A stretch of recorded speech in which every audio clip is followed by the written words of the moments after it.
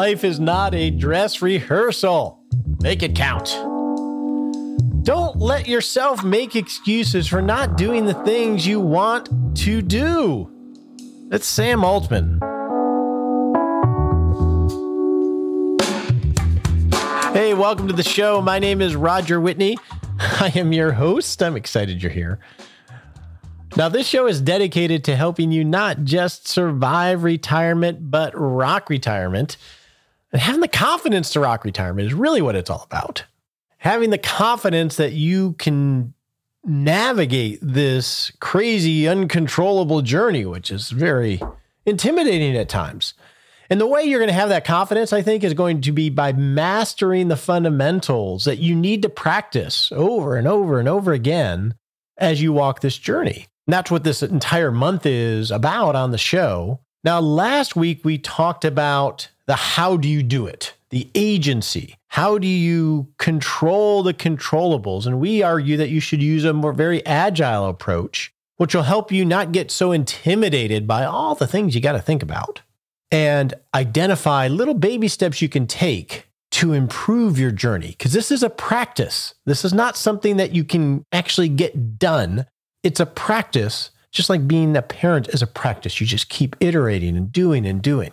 And it's all about controlling the controllables. And I just finished a book, my first book for March, Wooden, by John Wooden and a co-author. I can't think of his name, but it's a collection of John Wooden's writings. If you're not familiar with him, he was the UCLA head basketball coach for decades, I think 50s, 60s, 70s. And during that time, they won 10 national championships, 7 of them in a row in the 70s. Incredible. And Wooden's philosophy really jives well with controlling the controllables, which is what you need to do fundamentally. His philosophy was he didn't really do a lot of research on the opposing team or scouting or matchups or the arena. He focused, and the reason he didn't is because he knew he couldn't control any of those things. He focused on preparing his team for a game, making sure they're conditioned and that they are as prepared as they can be, and then showing up and executing to the full ability that they could in that moment. And if he felt confident that that occurred, he didn't really care about the score. He didn't care about championships. In fact, he was more proud of teams that didn't get championships because of their ability and commitment to preparing and performing. He would argue that even 1 minute spent thinking about something that you don't have any control over is a minute wasted that you could have spent focusing on something you have control. And that's the essence of what agile retirement management is. So we talked about that last week because that will give you agency, which is one of the 3 components you need to have hope that you can prosper in retirement. So we need to have agency. We talked about that last week. This week, we're going to talk about another component, which is to have an inspiring goal for a future state of yourself, an inspiring goal for your future. You need to have that. And then the rest of the month, we're going to talk about having pathways to get to that goal where you can exercise your agency. If we can have these 3 things, fundamentally, we're going to be well on our way to rocking retirement. And that's what I want for you. So this week, we're going to focus on having a compelling vision for your future.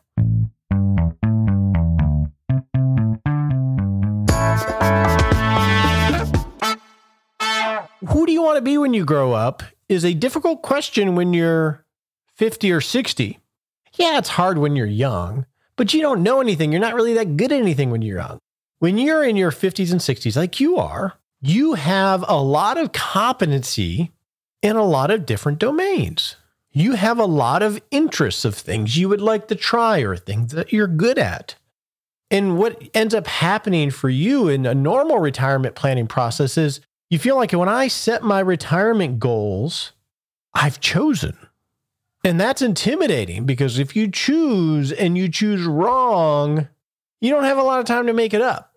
And that can paralyze us in creating an inspiring goal for our future in retirement. Well, I'm here to tell you, don't worry about it because you're going to change your mind a million times. I can pretty much guarantee that. Having walked this journey with so many people over decades, looking back at what their initial goals were to where they are now, seeing all the turns in the road, some chosen, some not, your life is going to unfold in so many different ways that the plan is going to change. I can tell you that. So when you set these goals down, and it can be intimidating because then you look at it in a spreadsheet, don't you? And it's like 30 years of cash flows. It looks permanent. Realize that all of that is erasable and it's going to change. So it's better to have a plan than just sit there and noodle on what is the exact right plan, because there isn't one. You're going to change your mind a million times. So give yourself some grace there. This paradox of choice can paralyze us. But it is, who do you want to be when you grow up? That question will never end. Now, there's a couple roadblocks other than this paradox of choice I want to mention, and then we'll talk about how I would suggest you go through figuring out this compelling vision for yourself. The next roadblock is going to be how your life is organized right now. Now, here you are in your 50s and 60s. You likely live in an area because of your parents, school district, or your job. You have to work near your job because you don't want to have a crazy commute. And then you're settled there because if you have children anyway, you're settled there because you have school districts, etc. Your life is organized around your work and commute and community. Well, when you retire, most likely your children are gone if you have them, but your commute goes away and you really can organize your life in any way, anywhere that you want. And that's exciting, but sometimes we don't recognize that because we can't get our mind out of where we are because we're inside our own little bottle. We don't see perspective. Well, I just will live here, I assume.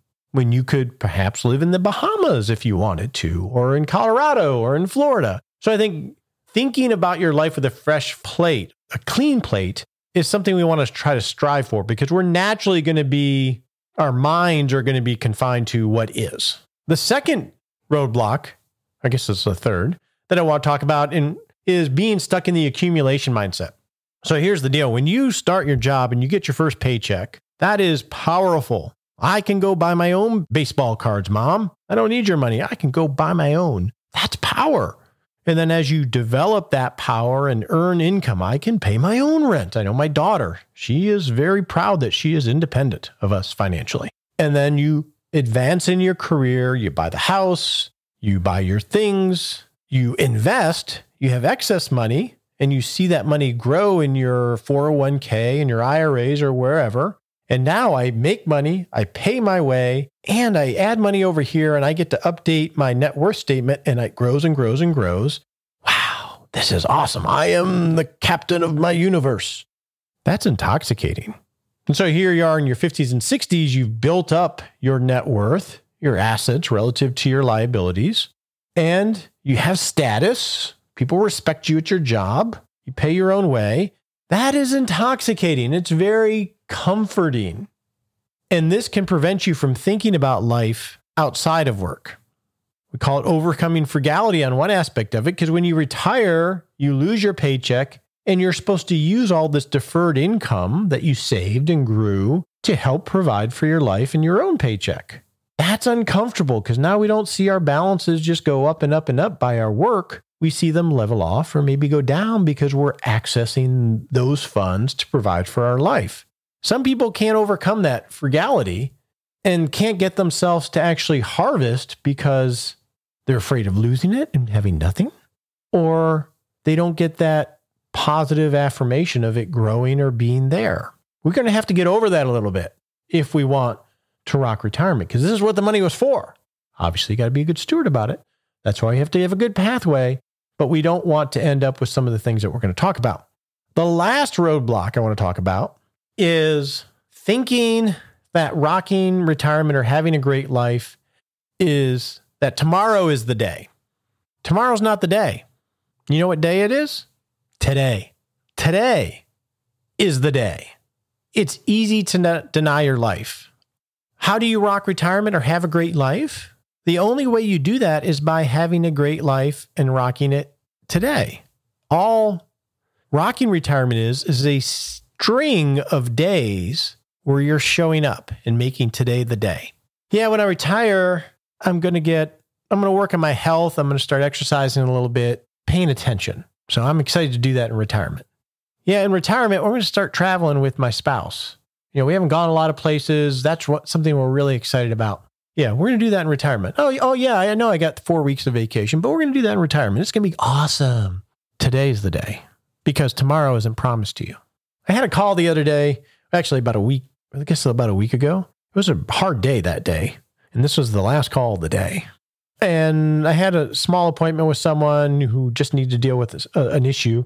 And it was on the calendar. And so we get on the phone. I'm like, hey man, how you doing? He's like, I slept like 2 hours last night. And I'm like, oh geez, what happened? Well, he says, about 4:00 in the morning, my spouse had a massive heart attack. She had health issues, but massive heart attack. She's in the hospital. They did surgery. She's still questionable. We think if it turns the right direction, things could actually be better than they were before physically, but it's still somewhat touch and go. And so you could hear the stress, the emotion in his voice. So he says this, and I'm thinking, dude, why are you talking to me? And he said, well, I just got home. I actually didn't think it. I said it. I just got home. I had to get a few hours sleep, and I knew we had this on this calendar, and I didn't want to miss it. And we put the issue aside and chatted for maybe 15 minutes or so, just about, well, life, right? Life. And how she was doing, how he was doing. I tried to love on them best I could. Today is the day. Think of Dom's story from a few months ago. And this is when we're creating a vision for our future, we think about it as the future, but really it comes back to what do we do today? And I'm going to talk about that in the approach that you think about this compelling vision. And I harp on this a lot because I see it a lot, and I see sometimes the consequences of it a lot. And I don't want that for you. But that's a roadblock, that it's tomorrow. And it's not, it's today. Okay. 3 ways, I think a 3-step process you want to think through in creating this vision for your future.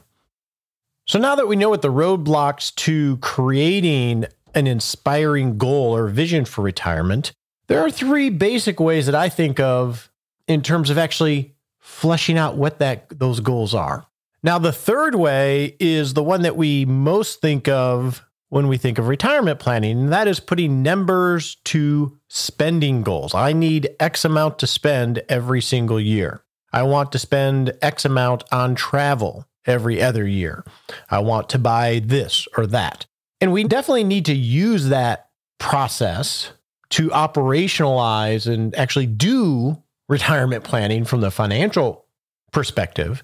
But I think it would be wise to at least spend a little bit of time thinking about what you want outside of the financial realm, because that should be what informs the financial realm.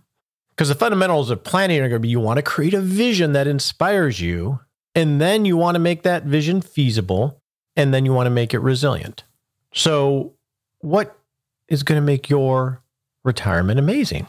Well, one way you can go about that from the qualitative side is a process called regret minimalization, which is essentially, hey, I'm sitting here at 60. I got 30 years ahead of me. I have ideas of what I want, but why don't I talk to people or listen to people that have already gone on this journey and figure out what they regret doing, what they wish they would have done differently?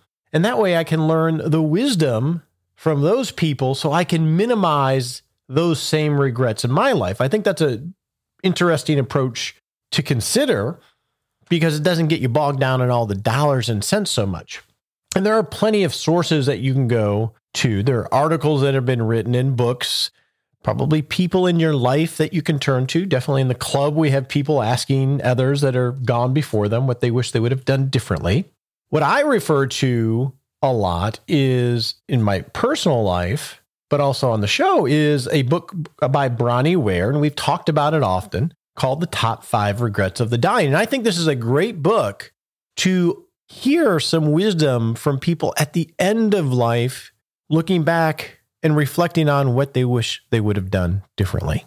And Bronnie Ware was a hospice nurse for decades in Australia, and she just started to pay attention. And then she wrote a book off of her observations. So I'll read you the top 5 regrets. And I think using a tool like this might help you think about your life differently so you can figure out how you might minimize these in your life. The top 5 regrets, according to Bronnie Ware, are: I wish I'd had the courage to live a life true to myself, not the life others expected of me. Regret number 2 is I wish I hadn't worked so hard. Number 3, I wish I'd had the courage to express my feelings. Number 4, I wish I'd stayed in touch with my friends. And regret number 5 is I wish I had let myself be happier. So can you hear some of those regrets in some of the roadblocks that we talked about? I think of number 2, I wish I hadn't let myself work so hard. Well, part of the reason why those regrets come about are because early on, when we're facing this uncertain future of retirement, working an extra year just feels safer. And what has happened, and I've seen this in my own practice, as people age and they get older and older, they realize, oh man, I'm going to have enough money. And then they start to regret what they could have done. Or I wish I would have allowed myself to be happier. Now that you can go a lot of different ways with that one. But one way you could think about that is allowed myself to treat myself or to spend money on experiences for family. So I think this regret minimalization approach might be helpful as you think about your life and creating this inspiring vision for yourself. The second way that's qualitative is this whole concept of self-actualization. And this is more of a stoic type of philosophy when you think about what you want for your life. So it goes like this. Imagine you're on your deathbed and you're alone in a room, lights are dim, and the door opens, and someone walks in, and they look pretty familiar to you, but you can't quite make them out. And they have this vibrance about them, this glow about them, this charisma. And as they get closer, you realize that this person is your fully actualized self. And you are confronted with who you are and who you could have been. So that mental picture is part of the thinking about self-actualization as to how do I be as full of who I am and close the gap of that potential and who you are. So at the end of life, you can look at that gap and make it as small as possible. So rhymes a little bit with regret minimalization. And this focuses on establishing your values. What values drive you? And this is an exercise that we've done on the show before. I'm looking for my little plaque here. Where is my plaque? Have I lost my values? I have a plaque with my top 10 values. Where is it here? I've been reorganizing. I can't find it. I'm going to have to take care of that. But if you set what your values are of who you are at your best, like for me, I love to continually improve. Self-improvement is a value. Adventure. I am more fully who I am when I am adventurous. So if you can establish your top values, and we have a worksheet, we can share it in 6 Shot Saturday. You can start to see, hey, I'm at my best when I exhibit these things, and start to make that a daily habit and think about how you incorporate those things in your life so you can become more fully you. So those are 2 more qualitative ways of going about it. And there are lots of different things you can do. One approach related to that is this idea of ample resources. Imagine you are financially secure and then you have more than enough money to take care of your needs now and in the future. And you're more than enough. You're not crazy rich, but you have pretty much to do whatever the heck you want. And then ponder, what would you do with your life? What would you do for yourself? What would you do for the ones you love? What would you do for others? Exploring these types of things tease out a compelling vision. These are questions that you can write on for a long time and work to discover if you choose to go down that path. Ultimately, though, you're going to want to take these qualitative things and bring them back down to something that's actionable from a financial perspective. And this is the one where I think most of us are more comfortable. And my suggestion would be we want to have very firm goals, a firm vision financially that we want to solve for. And we'll call those the needs. These are the base needs that you need to live the life of you. So that's going to include, obviously, keeping the lights on, your housing, your groceries, your food, electricity, etc. But you also want to include some light travel. You want to include some light entertainment. You want it to be a rich life that is non-negotiable. So this is firm. This is a need that you're going to need year by year to make sure you have the resources to cover. This is the basics that you're going to want to know. Then secondly, you're going to want to know what the wants are. Those are going to be the more discretionary things that bring flavor to your life. Those are going to be the travel, the toys that allow you to do adventurous things, the gifting, things that can come and go, and they're more jello-ish. They're not firm like the needs, those non-discretionary items. They're like jello. Some years you want to get more of them than others, but you can always move them around easily. And we want to know what those are. And you're going to want to know when they start, what year do they start, how much you estimate it's going to cost, and how frequent those things will happen. So as an example, it could be travel. Well, the year I retire, I want to have a $10,000 travel budget for the rest of my life. Or maybe it's $10,000 every other year. Or it's $10,000 for the first 10 years and then it goes away. Those are the kind of frames that you want to have for that. But knowing that these things will come and go. And then lastly, you want to have wishes, which are these aspirational things. Wow, if I could have that lake house or that RV, or if I could establish a private foundation, that would be awesome. And whereas your needs are firm and your wants are jello-y, these are more fluid. They're just tests of what might be possible. And you want to start to frame what these things might be and then put some numbers to them. Now, here's where we can bog down on the number part. We definitely want to get precise over time, especially with the shorter term things. And this is part of being agile. If you try to get too precise too early, you really bog the process down. So my suggestion here, from a fundamental standpoint, when you're thinking about something, is just swag it. A sophisticated, wildly awesome guess. Just take a wildly awesome guess, and then through the little conversations or the iteration of being agile, you can start to dial them in more and more. So I think if you can think about your 100-year-old self and examine the regrets that you might have if you were to think what that person said to you, or look at the wisdom of others that have walked before you, or perhaps you want to think from a virtuous standpoint and try to live your virtues and your values each and every day, those can help start to frame, what do you want to be doing with your life? Who do you want to be when you grow up? And once you spend some time there with yourself and perhaps with your spouse or your partner, you can start to put some numbers to them. So I'll give you a quick example, and this is just my wife and I, because we were talking about this here about a month ago. Well, maybe not that long. We were saying, okay, where do we want to be 5 years from now? I'm not really looking to retire, but I want to know 5 years out, what would I like to see in my life? Professionally, energy-wise, and family-wise. So energy-wise, 5 years from now, I would like to be a very healthy, energetic man. That means I got to work on my eating, I got to work on my physical fitness, and on my stretching. I want to have the energy to do things. 5 years from now, I want to be more energetic than I am today in terms of having my habits dialed in. My wife feels the same. Work-wise, I want to be doing more of what I'm passionate about, the teaching and the advising, but I want to have better boundaries and not say yes to everything. So I have more time freedom. And that's something I'm working on. Love-wise, I want to be close mentor to my son and my daughter. I want to be my wife's best friend and continue that journey. In 5 years, we think we want to have our home in Colorado, and we imagine that we're going to live part-time each place with ultimately living there full-time. But we want to have those things in place in 5 years. And if you can think of your life in broad strokes that way, and then slowly back into some actionable numbers, you're going to start to create a compelling vision that you can work towards.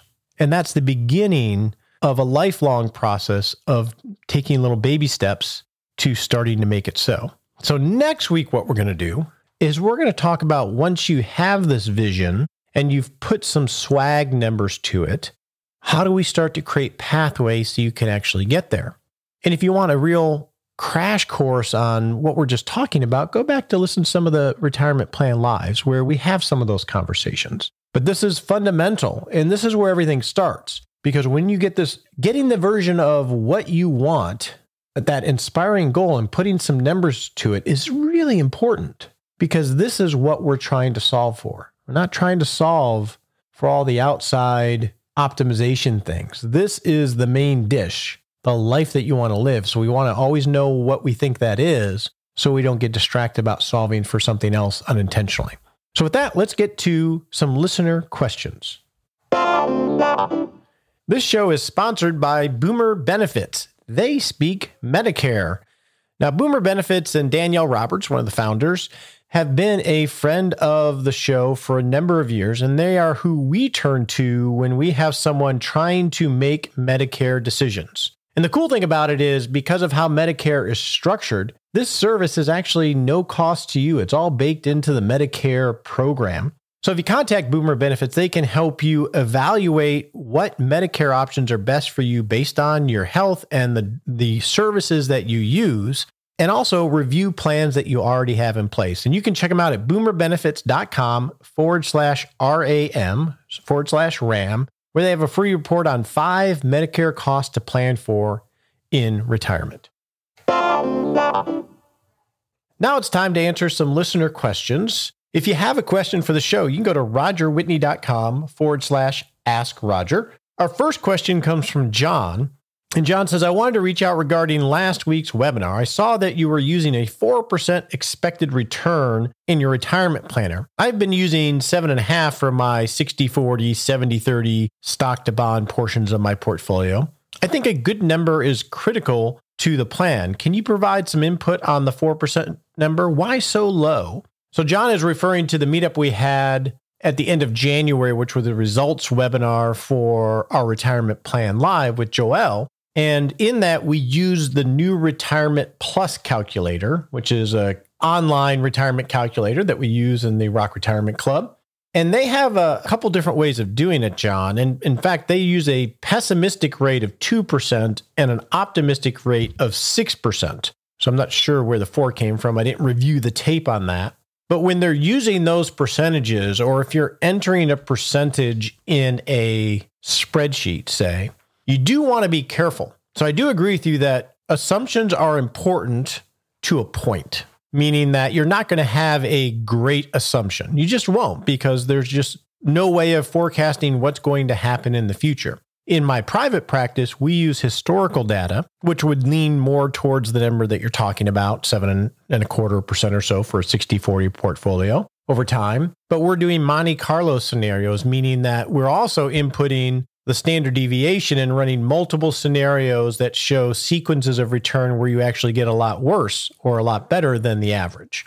When you're dealing with linear returns in the sense of using a spreadsheet, where let's assume you're using a 7.5% return, John, and you're entering my return on my assets will be 7.5%, and you keep forecasting that out for the future, that's actually going to drastically overestimate your returns over time, especially, or your actually performance over time, especially if you have withdrawals in the mix, because you're constantly compounding at the 7.5% in a linear fashion. In a retirement scenario, that's going to probably overstate the success of the plan. And in new retirements calculations, where they use the pessimistic of 2% and the optimistic of 6%, I think there's some hedging there because they realize that it's not a Monte Carlo scenario and they're just using a straight line assumption on returns. And I think that's reasonable enough to know whether you're on a safe path or not. I would say if you're constrained with using a linear type of approach, meaning a spreadsheet approach, you probably do want to skew a little lower on your return assumption than what the actual assumptions are, because you're not factoring in the variability of returns. And just using the historical return as a constant could easily overestimate the plan. That said, and this goes to fundamentals of retirement planning, we want to be thoughtful in our assumptions, whether it's inflation or market returns in spending, but we don't want to worry too much about dialing them in and trying to get them very precise, because there's so much static anyway that everything is going to change. And it doesn't give us any more accuracy from a planning perspective. But we definitely want to avoid the big unforced errors. And I think using a linear return, you do definitely want to hedge on the lower side on the assumption that you're using. Our next question comes from Nancy, and it's related to a return assumption when we were talking about estimating required minimum distribution. So let's check out Nancy's question. Hi, Roger. This is Nancy, who asked the RMD calculation question from last week. My question for today is, why did you use 5% for an expected rate of return on the investment income? Also, does this 5% take into consideration inflation? I think that's it for now. Thanks again for answering my question, and I was able to recreate your spreadsheet very easily. Keep up the good work.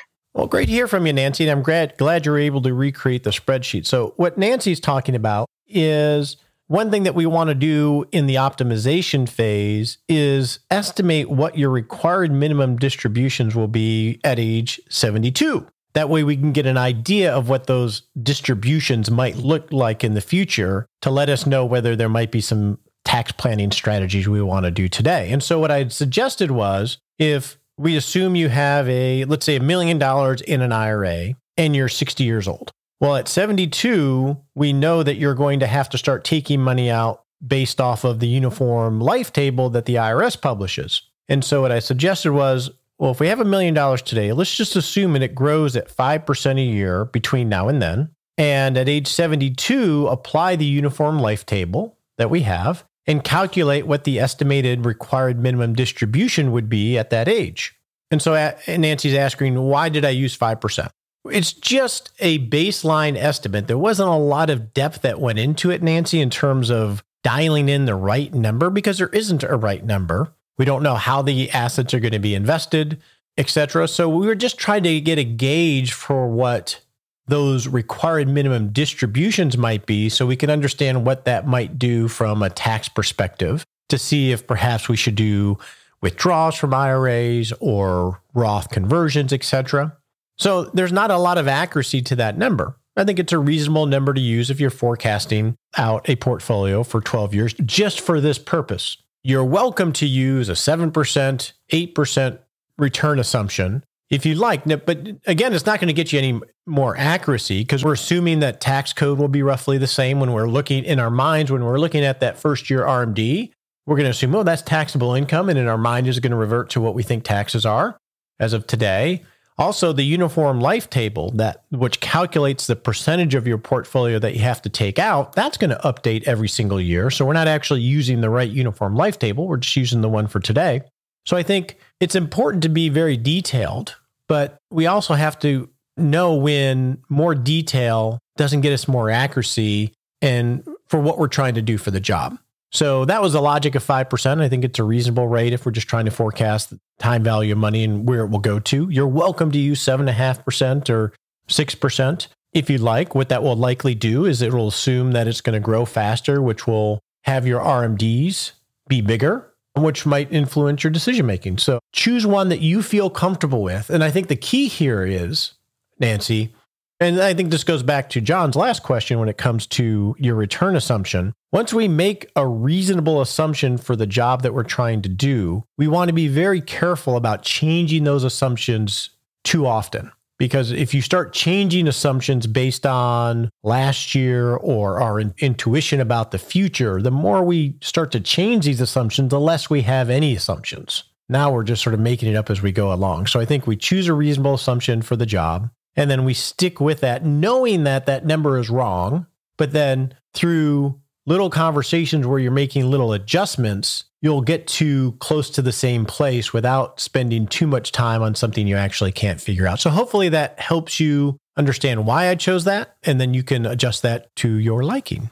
Our next question is from Morris regarding delaying required minimum distributions. So as we just stated, you have to take required minimum distributions at age 72. And Morris says, hey, Roger, I am 57 years old and plan to retire from my current federal job at age 62. I still plan to work part-time in real estate past age 72. Is there any way I can delay taking required minimum distributions from my 401k at age 72? So Morris, the only tax advantage retirement account you can delay taking required minimum distributions from when you're 72 is the one for the business that you are currently active in. So as an example, let's transport you 10 years into the future. Assume you have a business where you're contributing to your 401k, and you also have an old 401k from a previous employer. Well, when you hit 72, for your active 401k, you can delay taking your required minimum distributions. However, your old 401k would still have that requirement set upon it, even though it's considered a 401k. Now, you might have the option in your current 401k to receive the rollovers from old 401k so you can consolidate it all into your active one. And that would help you with that issue. Now, a couple caveats here, Morris, is one is you want to make sure that the 401k that is active has that provision that allows you to delay your required minimum distributions. It's called a still working exception. So you want to make sure the 401k has that. And secondly, since you're in real estate and you're self-employed, you got to be a little bit careful because there are rules regarding businesses where you are the primary owner. So you're going to want to understand the ins and outs of those. That's a little bit too complicated to get into here. But yes, if you're active at a corporation and they have the exception for that active 401k, you can delay those required minimum distributions. Our next question or comment comes from Michael in regards to the Retirement Plan Live case study in January. Michael says, "Hey, Roger, I have been a big fan of your show for a while now. I was listening to the January theme with the profile on Joelle and Mike, and frankly, was speaking out loud to myself while listening to the podcast on my walk. When I found out how much money she and Michael had in their portfolio, I was shocked. I'm not sure what your process was in picking her situation, but her scenario is such a no-brainer that I was disappointed. Her potential yearly expenses after all her social capital is so tiny compared to her total assets. She has absolutely no worries. This is like a professional football team playing against a high school team worrying about whether they're going to win or not. When I heard how much assets she had, I became completely unmotivated to listen to the conclusion. Love your show, but next time pick a better scenario that's a bit more intriguing." First off, Michael, thank you so much for sharing your perspective. And I've heard this from a few, and I understand that from the financial perspective. It's very clear from a financial perspective that they were in great shape, are in great shape. So I'll give you a little understanding of how I pick them, so you at least have that. But first note, our next case study, I promise you, will be a little bit more intriguing from the financial perspective. So when we review candidates for these case studies, and we do these every year, we try to hit different themes to give perspective. We try to have a single lady, a single man, married, recently married, second marriage, modest means, excessive mean, lots of means. We try to hit different themes to just keep giving different perspectives.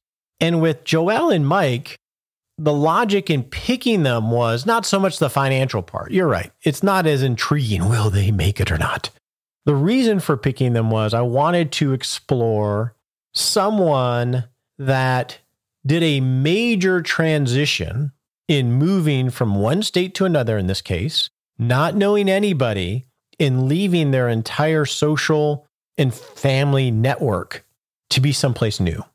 That was the part that I thought was interesting, and I wanted to hear that perspective. Hopefully I did a good job on that part of it, but I get your logic from the financial perspective.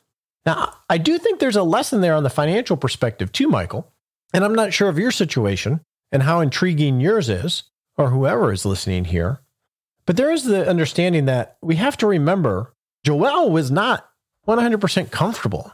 She had some angst about their financial situation, even though I think she likely knew intellectually, oh yeah, we got this figured out. But she was printing off, screen capturing the value of her portfolio every single day and looking at the turbulence of the markets. And so it still was worrisome to her at some level, even if intellectually she knew, yeah, we got this. And I just heard this the other day. It's like if one man has a broken or two broken arms, it doesn't make your one broken arm or your splinter hurt any worse. So if you live your own pain and your own worry and your own anxiety. And I'll be honest with you, many people whose financial worries are not that intriguing as to whether it will work or not still feel the same angst. And I think that's part of why having a good foundational perspective can help people see this isn't that big a deal. We're fine, and help them relieve that pain, that emotional pain that comes without the perspective. Because you, from an outsider looking in, Michael, you're like, what are you talking about? This is easy. And you're right. But when you're on the inside, that worry can still be there. So we will work to hit the box to make sure it's a little bit more intriguing next time. But I appreciate your input on that. So our last question for today comes from Alex on what to do with inherited IRA distributions. Hey, Roger, I've just discovered this show. I really enjoy listening to it, and I wanted to ask a quick question. I have an account, an inherited IRA that I need to take money out of. I've got 10 years to do so. My question is, I can take that money out. Let's say I take $30,000 out a year.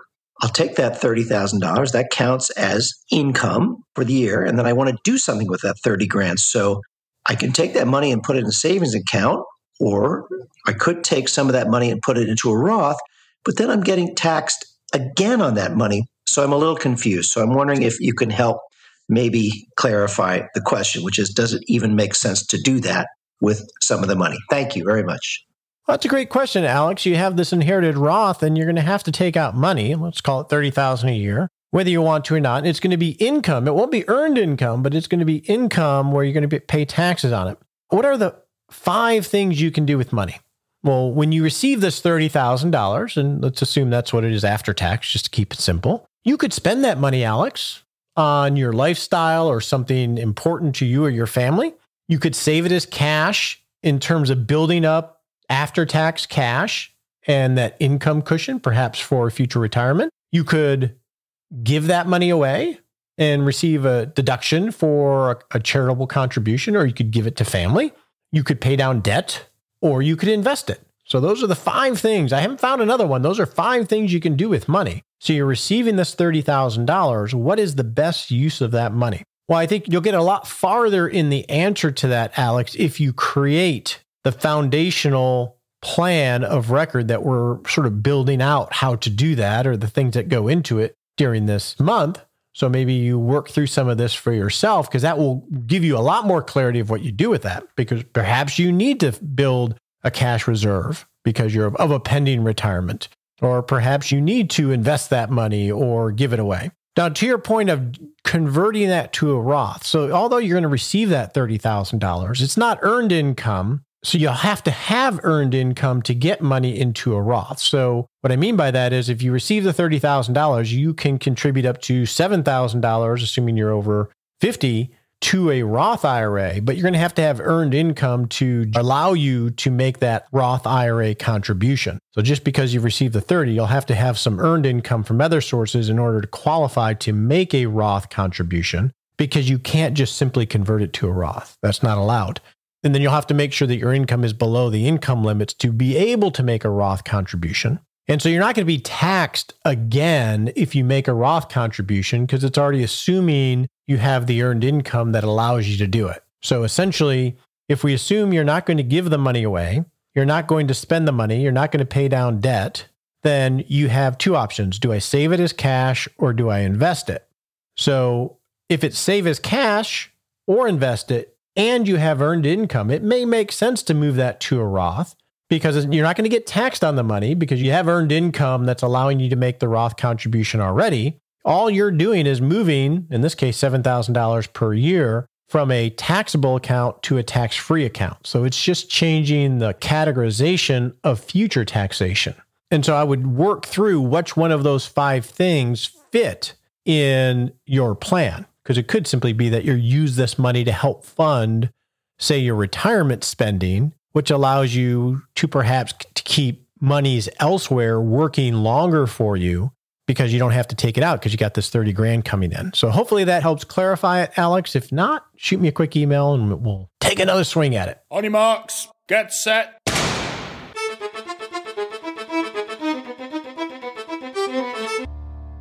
And we're off to take a little baby step you can take in the next 7 days to not just rock life, but rock retirement. Create a compelling vision, a compelling goal of what you want in retirement. Think about your 90-year-old self and what they would counsel you and what they want you to do. And then use the retirement worksheet, which we'll share in 6 Shot Saturday, to start to frame in, what are my needs? What are some of those wants if I were to dream big? And put some swag numbers to those things. And if you have a partner or you're married, do them separately and compare your notes. If you could have everything, what would it be? Start working on that and thinking on that. And that will be your journey to creating an inspiring vision that you can apply your agency to making happen.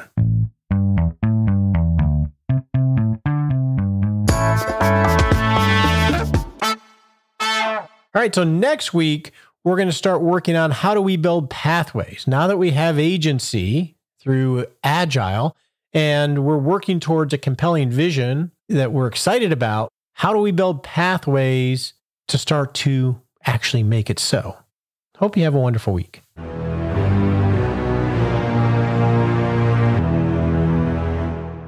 Hey, it's time for that all-important disclaimer. We so appreciate you listening to the show and love your questions and love the teaching that we're able to provide here. And actually, it helps us too. But remember, you're not our clients. Not love it if you took advice from us on the show.